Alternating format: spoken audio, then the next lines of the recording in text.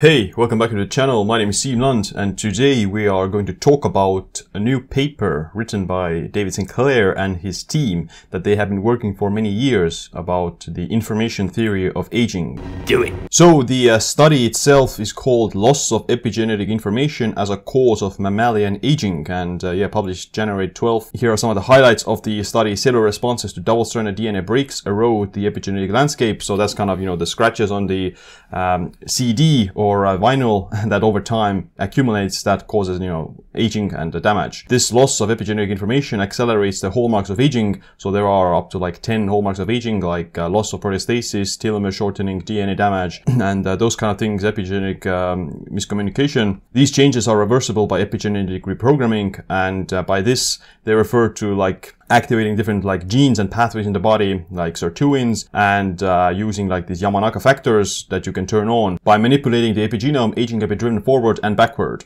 Nice. We're actually going to read most of the article by Time magazine. It's been 13 years in the making, so that's how long they have been working on this. In a study published January 12th, Sinclair, a professor of genetics at Harvard Medical School, describes a groundbreaking aging clock that can speed up or reverse the aging of cells. Scientists studying aging have debated what drives the process of senescence in cells and primarily focused on mutations in DNA that can over time mess up a cell's normal operations and trigger the process of cell death. But that theory wasn't supported by the fact that older people's cells often weren't riddled with mutations, and that animals or people harboring a higher burden of mutated cells don't seem to age prematurely. Sinclair therefore focused on another part of the genome called the epigenome. So this is epigenetics. This is like the environmental factors that control your genetics and genome.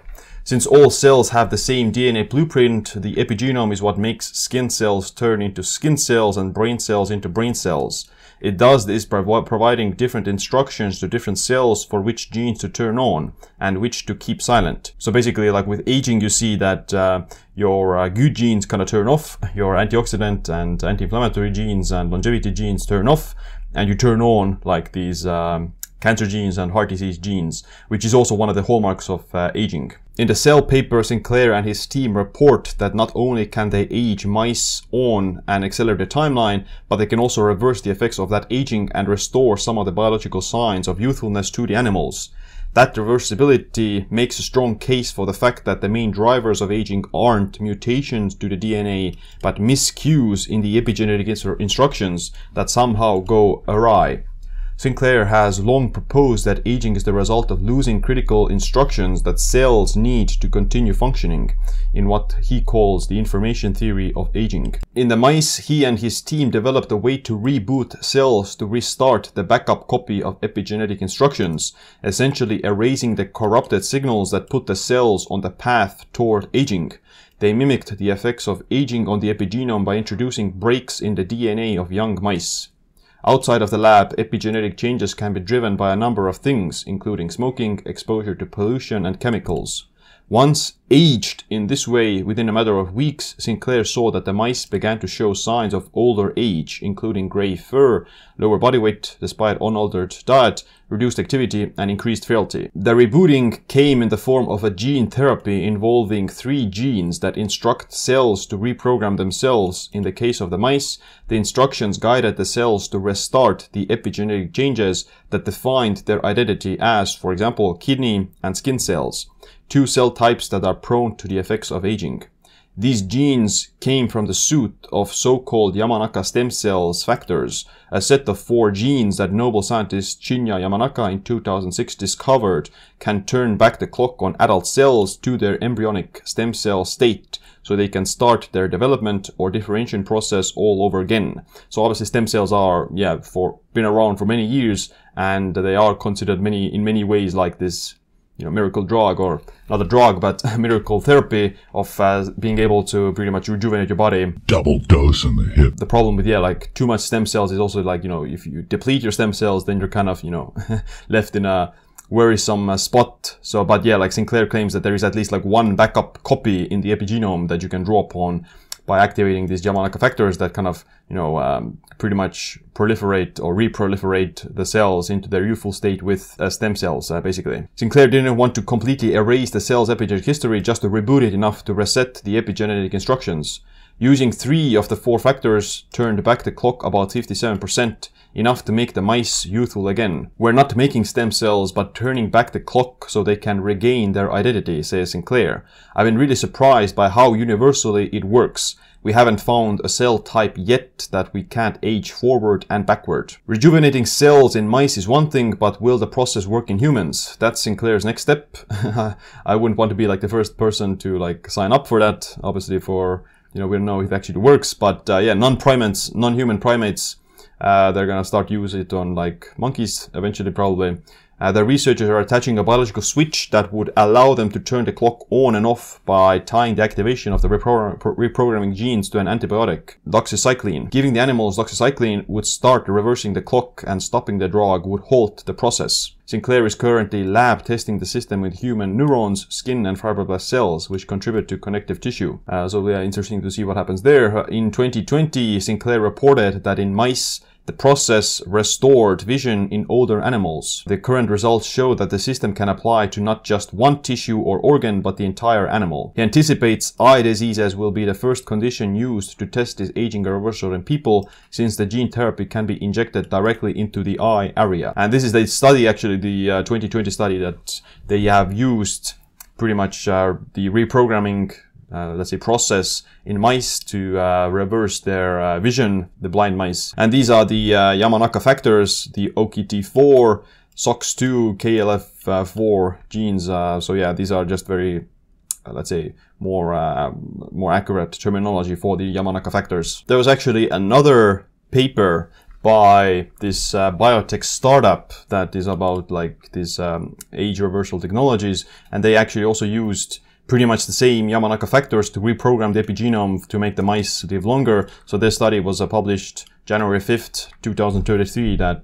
yeah, gene therapy mediated partial reprogramming extend lifespan, reverses age-related changes in aged mice. And the company is called Rejuvenate Bio. Their team doesn't include David Sinclair. I checked, at least the webpage doesn't say that David Sinclair is like a scientific advisor or anything like that. But his study here is under the list of their scientific publications.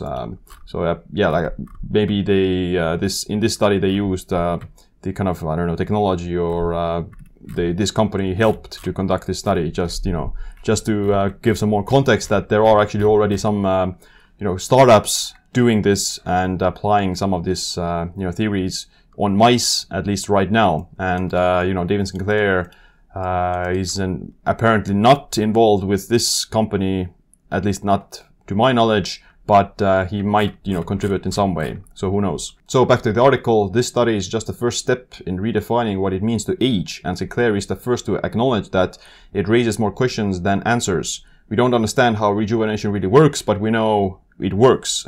He says, we can use it to rejuvenate parts of the body and hopefully make medicines that will be revolutionary. And now when I see an older person, I don't look at them as old. I just look at them as someone whose system needs to be rebooted. It's no longer a question of if rejuvenation is possible, but a question of when. So yeah, like obviously very optimistic, and you know, this kind of visionary person and visionary like article and a study as well in many ways. But there's also like many critics and skeptics about the Sinclair's claims, and the biggest one of them is probably Charles Brenner, who yeah, has actually also published a paper, very short, like a review, in January 2023, again in the same month, a science-based review of the world's best-selling book on aging. So he talks about Sinclair's book Lifespan, and yeah, pretty much he says that it's kind of full of a lot of misleading claims, and it's just very bullshit. And I do believe that that's quite, you know, accurate in a lot of ways. Sinclair has hyped up a lot of things that turned out to be not true, like resveratrol and sirtuins don't actually have like any like meaningful role in longevity, at least to our knowledge right now. They have been kind of debunked in terms of having any actual longevity benefits.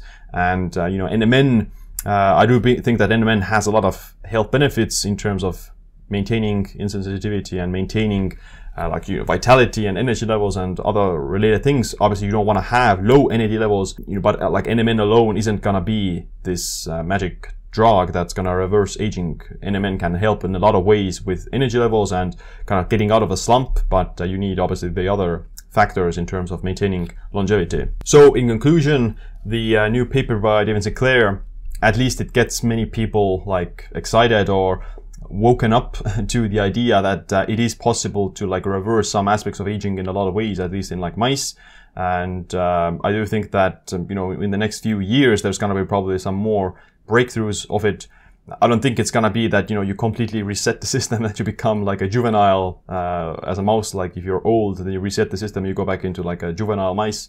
I don't think that's possible, but yeah, you could probably like stave off some of these age-related conditions, like, you know, like joint pain and arthritis and Alzheimer's and heart disease and diabetes and all the things that could come with age. If you are interested in reversing your biological age, then I am looking for a few more people who want to do that. If you're interested, then email me the word health at info@siimland.com and I'll send you the details. But other than that, thanks for watching this video. Make sure to click the like, subscribe, notification bell as well. My name is Siim. Stay optimized, stay empowered.